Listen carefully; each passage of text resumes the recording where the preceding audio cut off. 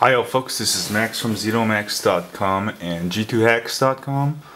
Anyway, today we're going to talk about all these ROMs that's buggy. MIUI, after a couple of days, my Wi-Fi works, but I'm dropping to Edge often, where I used to get full ACS DPA, and my USB drive doesn't work. There's a bunch of problems with these ROMs, even the CyanogenMod CM7 ROM. So when this happens, you might want to wait and just go back to the stock ROM. So how do you do that?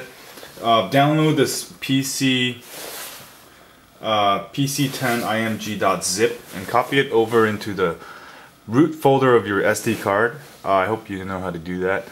And once that's done, all you gotta do is power off the phone, and no more MIUI. And when that LED goes off, that means your phone is off. Hold down the volume down and the camera button, and then hit the power button. That should get you into the bootloader mode. There you go. And then what it's going to do, it's going to look for this PC10img.zip, and that's what it's doing. And this will get it back to one of the previous factory ROMs. And what you can do is just do a software update after this is done. See, there's a loading bar right there. And when this is done, you should have a new... you should have everything back to stock. And it asks you, do you want to start update? Volume up, yes. Volume up, volume up. And now it's updating the radio, even the S-boot. I even have this phone unlocked, and that should lock it again. Maybe you need to return it to T-Mobile to get your warranty and get a new G2 or whatever. This way it doesn't, you can undo everything. See, it says S off. What happened?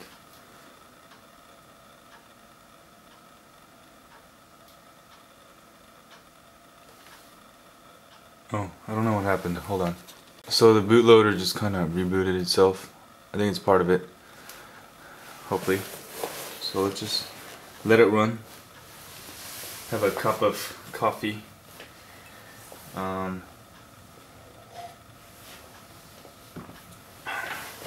By the way, I'll show you something cool. While that's going, I'll show you my new... I set up my Android camera. These are actually two Android phones, and this is the front of my house, and this is our the second floor. I set it up using iSpy and my Android phones. This is actually a Nexus S, and that's my Atrix 4G. They're being used, and I can also see it on my HTC Evo. I've got it all hooked up so I can see my house. Oh, you know what? I gotta turn it on. But that's what's coming up. I'll have a video on how to set up your own James Bond, mobile. You can set this up as long as you have a bunch of mobile phones. You can set up like a security zone, like when you go camping and stuff. Anyway, I just want to show you that, but let's go back to this. So it's still updating. It's gonna reboot and do all this bajazz, and hopefully we'll have a stock ROM. And once that happens, you just update it to the latest software update, and then you're all done. And make sure you save up. I'm not sure if it probably won't touch your SD card. You can probably take it out. Just make sure you back up your apps. You can probably use something like Titanium Backup. What's different from ROM Manager is ROM Manager actually backs up your whole ROM. You can do that too, just in case you lose those apps. And then Titanium Backup, what it does is it just backs up individual apps, not the whole ROM. So you go to different ROM, then you can load up your other apps. But what I like to do is you can save, if you use Gmail, you can save all your apps through Gmail. You can do that too, but whatever. So I will be back when this is completely done. It's gonna take a little bit longer. See the scroll bar. So it is done. It says press power to reboot, so I'm gonna hit power. And hopefully it'll be working. I'll show you my security camera working on my Evo. And on the Evo, well, what I did is I used this app. What is it? TinyCam monitor, and you can hook it up to the IP webcam app on your Android phone. So I've got live feeds on my phone and on my computer, and my computer will record. And this is hella cool, right? You can do oh, you know what? You can do it sideways. Oh, you know what? You can see two screens at once or more.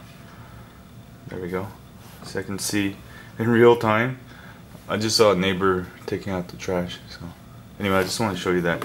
Oh, but here we got the stock G2 back. Kind of cool, right?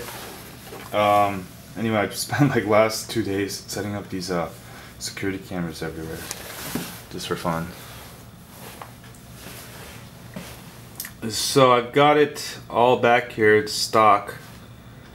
And what we're gonna do next. Look, now I'm getting HSDPA. I was getting Edge on all these other ROMs. Look at that, yeah. Okay, USB is on, I know. I think it's still setting up. Let me try that. Hello. Okay, I'm back on Edge, whatever.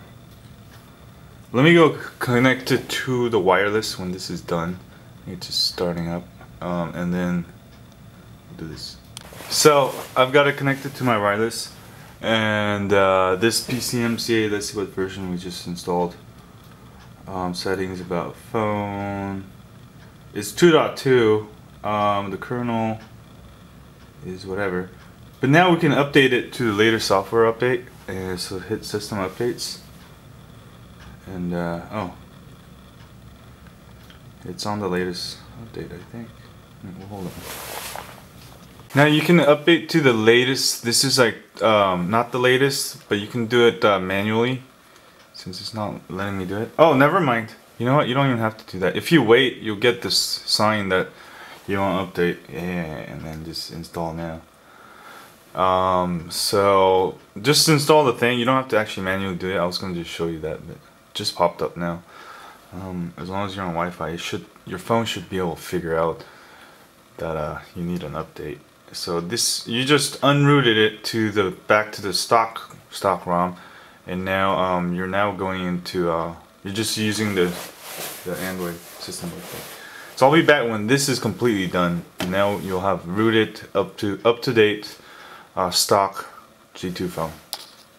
Alright folks, so it rebooted a couple times and now it's updated to the latest over the air update, and I should have this exact same condition as if you bought a G2 like today. But I'll be back when this boots up. So I got it updated to the 1.253.8, which is the latest. And let's look at the stock apps. Let's go to settings. Oops.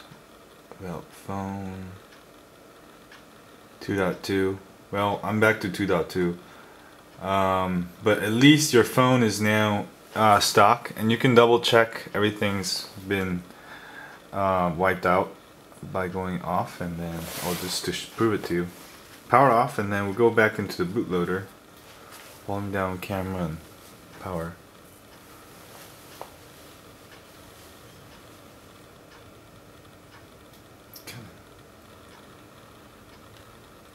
Volume down, power, or volume down, camera, and then power. There we go. And oh, you know what? still says S off. What? Let me go to recovery. Doop doo doo.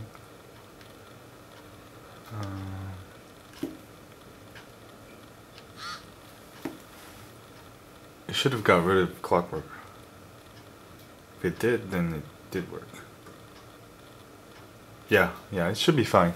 That's unlocked, unrooted. So that's how you unroot your phone. Anyway, subscribe. And by the way, we reached 3,000 subscribers last week. Thanks everybody. We're growing. And I'll have that my DIY soon video on how to set up your mobile and mobile Android security system, or for your home for fun. All right, see you later. Actually, S on should be S on. I still have S off. Let me see.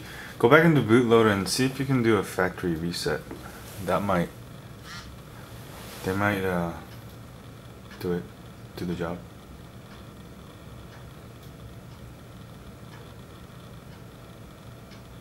So now it's going back to factory reset. So hopefully that will turn on the S on, and I'll be back when this is done.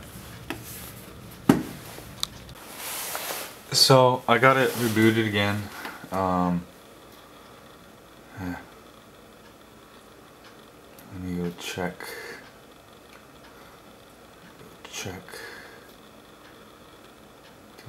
Okay, so it went back to the older one. Let me see if S is on now. Whew. But I don't think they're gonna check for S on, because they're not gonna know how to get into the bootloader. Just as long as you have the stock ROM on there, that should be pretty much good enough. Let's go back into bootloader. Now S is off, but you know, I don't know why. I'll try to figure that out, but this should be good enough because everything is pretty much factory.